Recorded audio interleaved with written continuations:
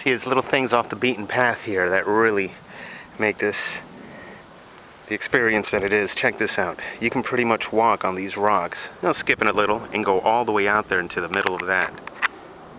Look at that, dude. That is one wild as lake. And we're also in the path of the jets that come into MIA.